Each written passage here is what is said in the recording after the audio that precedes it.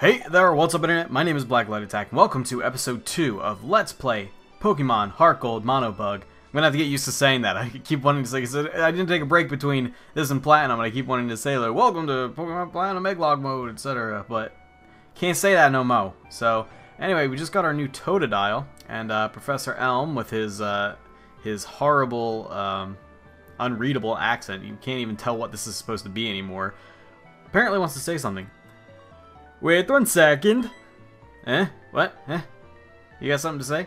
Hold on a second. I almost completely forgot about this. Here, I give you my number. Oh, please don't. No, I don't want any numbers. I said that at the beginning. I'm a solo, independent woman. I don't need no man.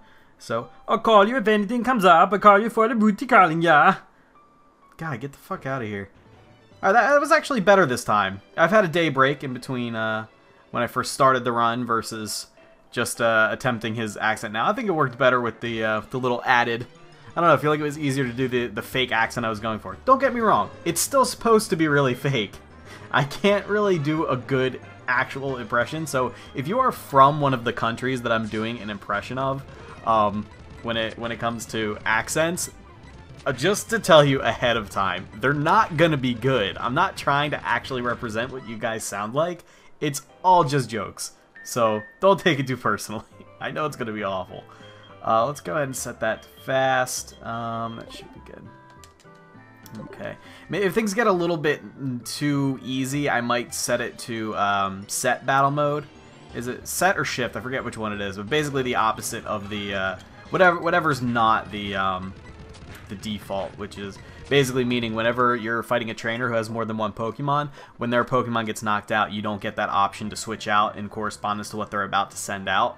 Because that really does make things a lot easier. Instead, it's more like the original, like, you know, kind of the battle modes. Oh, keep out of you keep out of the tall grass, and also get the fuck out of my way. Let's go ahead and fast forward walk a little bit here, because I don't really know these routes too well. Like I said, this is one of the games I didn't grow up with, and I haven't played HeartGold since like right when it came out. I actually did do, you know what's funny is I did do a monotype challenge before. I didn't finish it because I did choose a bad type, but it was on HeartGold, believe it or not, and the typing was rock type. I did rock type, mono rock. So that was kind of fun. It's just that a lot of rock types evolve really late in the game, and I sort of like planned my team ahead of time. I had a really active Platinum file that I played the absolute shit of, which is why I know the Platinum map relatively well, at least compared to this one. And when it came to it, do we have any Pokeballs? I know that one guy gave us some potions. No, we don't have any Pokeballs yet. Okay. So what do you want, fatty? So I had a really active Pokemon Platinum run that I used a lot, so I had a lot of Pokemon for breeding and stuff, and I made a whole bunch of rock type eggs and then moved them over to the HeartGold file because I had 2 DSs, and this wasn't like hacked or anything. Can I not, since there's nothing to put it in? Oh, I don't have the apricorn pocket yet. I moved a bunch of rock type eggs over, and then I would like hatch 1 egg per area, and that didn't end up being very good because like I said, you're a rookie trainer, aren't you? I can tell. That's okay. Everybody's a rookie at some point. No, please don't teach me a few things. I don't want you to teach me anything. I forgot that you are. Oh, well, if you're going to give me the running shoes, you can teach me whatever you want. And the thing is, rock-type Pokemon generally can take a long time to level up. And I wasn't using Geodude for some reason, who's like kind of the baseline rock-type. I was using a bunch of guys that didn't evolve at all until like level 40, and I just kind of lost patience with it. But funny enough, rock type being the one type I actually have done before was the very bottom vote for this run. Since you guys vote, yeah, please just give me the running shoes and fuck off, please. Plus, Press the sprint button or hold down B. Okay, whatever. Now, can't you just like click it and then they're on? Yes, and now you don't even have to hold B anymore. That is fantastic. Okay, so I think if we go a little bit north, there will be some bug types, maybe. Or fucking speedy ass old man. Speedy gone old ass is gonna. I forgot one thing. It's another token from me. The Guide Gent? His name is the Guide Gent? That's the best name ever. Are you kidding me? Okay, yeah. Okay, so we got the map. That's fine. Okay, I don't care. Alright, so I think we can maybe find a bug type in here, and this could be our starter. I think it might be like Caterpies in here. Ooh, maybe they're only out during the day, because this is not the daytime. Definitely, definitely not. And as much as I love Totodile... Oh, somebody pointed out... Yes, Spinarak! That's going to be our starter, baby! Oh, wait, no, I don't have any Pokeballs. Sorry, Spinarak, I'll come back for you in a minute. What was I saying? Oh, somebody pointed out that because I picked Totodile, my rival's type is going to be Grass, and that means that it's the one starter that I could have picked who has a weakness. Please don't faint, Totodile. Who has a weakness to Bug type. I think we're going to black out here. Oh, he survived the poisoning. Okay, I forgot that. I forgot that happened in this generation. Okay. I'm talking in my usual disjointed fashion. So I actually have the advantage over the Grass type, and I wouldn't have had the advantage over anything else, which is kind of funny. That wasn't planned. Really, my only thought process in choosing a starter was, oh, fuck yeah, Totodile, and nothing else.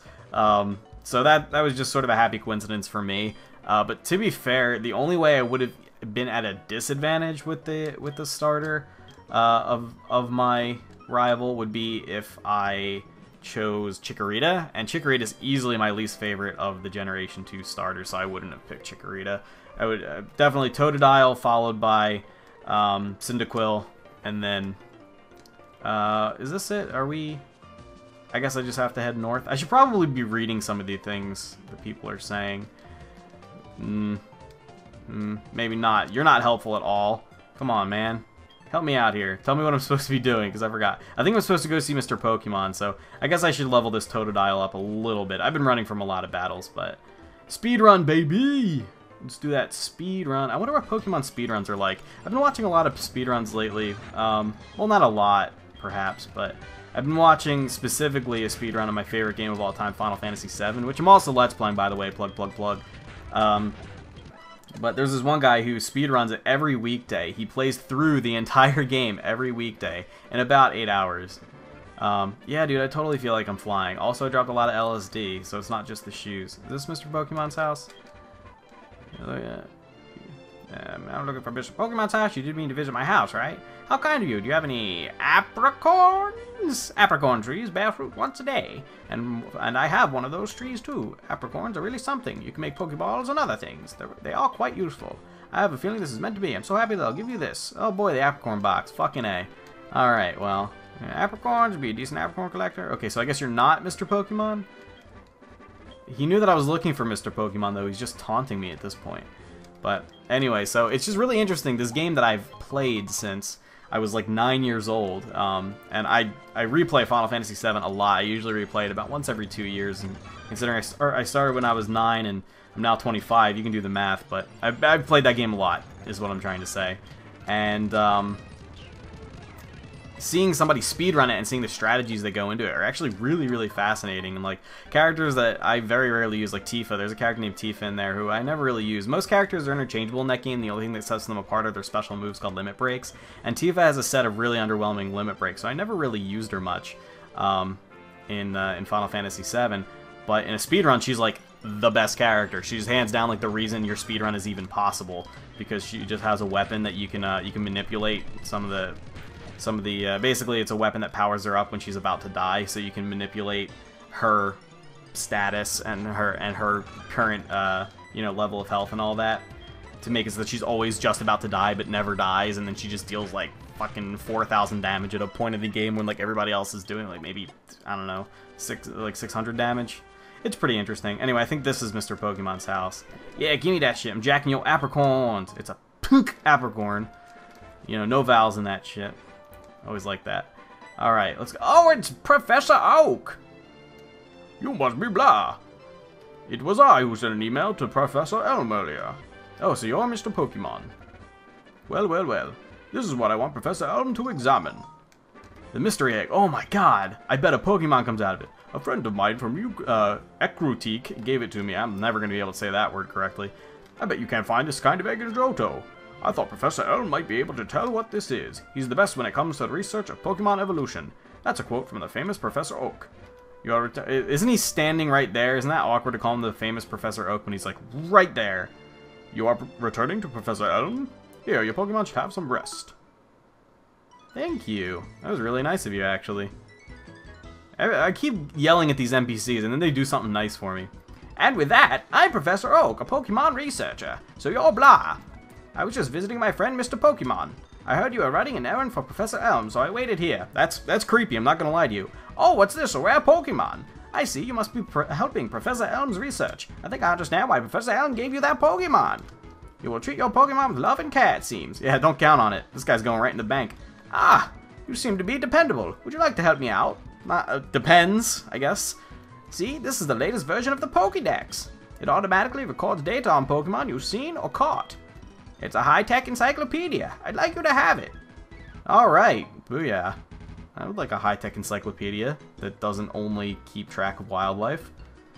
Anyway, I've stayed too long. Gotta go to Goldenrod to get my rod golden. You know what I'm saying? I gotta get some stank on my hang low. Okay, or you can just take my number without asking. He just took it. He didn't ask for it, he just took it. Anyway, you got Pokeballs for me or something? Yeah, I guess not.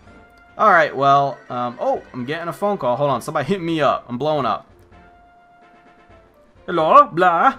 It's a disaster. It's just terrible, yeah. What should I do? Oh no, Swedish fish. Please get back here now to IKEA. Well, crap. Okay, well, something's going down in IKEA. Also known as Professor Elm's lab. So I'm going to cut it off here. Thank you guys so much for watching. And just to remind you guys, the next episode is going up on Monday. And I'll have some Final Fantasy VII for anybody who's following that series over the weekend. And yeah, that'll do it for me. Thank you so much for watching. Don't forget to hit the like button if you did indeed enjoy the video. And I will see you guys next time when we'll probably catch a bug Pokemon. Goodbye.